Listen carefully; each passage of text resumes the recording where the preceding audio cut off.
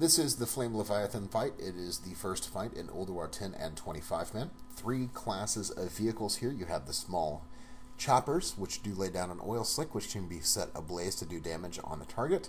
You have the larger tanks, which have a surface-to-air mounted gun on the top of them. They can also do a ram effect, which causes damage. And then your medium-sized tanks are really your DPS class in this fight. Some main abilities on those: you have a Hurl Boulder for your number 1. It does 22 to 37,000 damage per strike. Your number 2 is a Hurl Pyrite, which, floating in the air above you, there are pyrite barrels on parachutes. Those need to be shot down by your passenger in this vehicle. As they are shot down, you'll see the barrels, which are the blue items on the ground. Those barrels can be collected by that passenger as well with their number 3 ability, which tosses a hook and then collects that pyrite, recharging it onto the vehicle. The Leviathan does do some pretty substantial damage. He has a battering ram effect, as you saw right there, and you'll also see an AoE tick happening on us right now. That AoE is very, very difficult to outrange. It's not a huge amount of damage, but the closer that you get, the faster that damage hits you. The Leviathan also does an aggro switch, to which you'll see Deadly Boss mods counting down right now. And now that we have the aggro on us, the Leviathan's going to chase us around for a minute.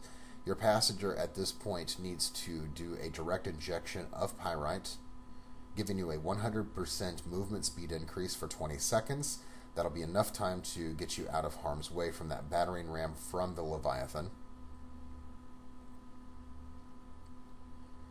If your vehicle is damaged to the point of destruction, there are extra slots on each of the vehicles in Tin Man. If by chance you do not die when your vehicle is destroyed, loading yourself onto one of the other vehicles will enable you to launch yourself onto the Leviathan. The Leviathan has a movement speed stack that will eventually stack him up to a 100% movement speed increase. For every person that you launch on top of the Leviathan, however, it does deplete this stack. So as a side tactic, we chose not to use it. We chose just to DPS the Leviathan down. But as a side tactic, you can load your extra people onto the Leviathan to slow him down.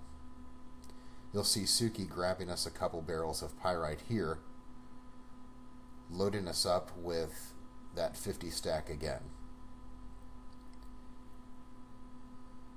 These medium-sized tanks do go down through the pyrite very quickly, so it is ultimately incredibly important that your passenger in these medium tanks is grabbing that pyrite and continuing to load it on every given chance.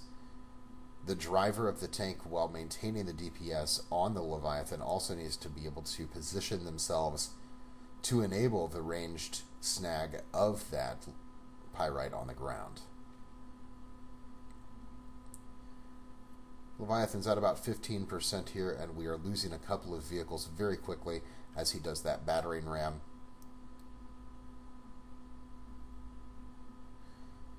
We only lost one person in this fight, however. Vanish effects do work. So vanish, feign death, anything of that nature is going to work if you do get knocked off of your vehicle. And there, a good takedown at 3 minutes 57 seconds of the Flame Leviathan. 10 men and 25 men Ulduar. He is your first boss and has earned the nickname the Loot Leviathan.